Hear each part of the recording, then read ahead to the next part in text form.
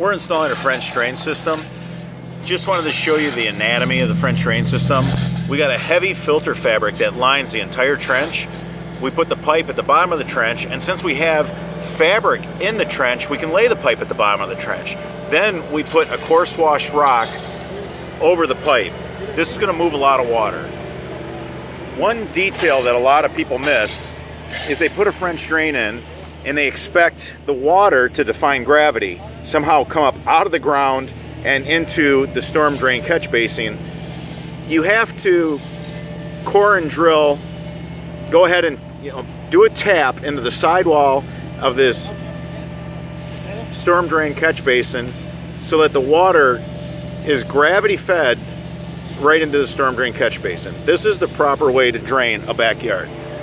Also, I just wanted to point out these low areas, these collection areas. Here's a great example of, we built these outdoor living spaces in our backyard and all the water has to shed off of them. And then it's in a highly concentrated swale that we usually share with a neighboring property. This is why we end up with a lot of water in concentrated areas. Usually it's on the side of the homes, or it's in the back on the property line.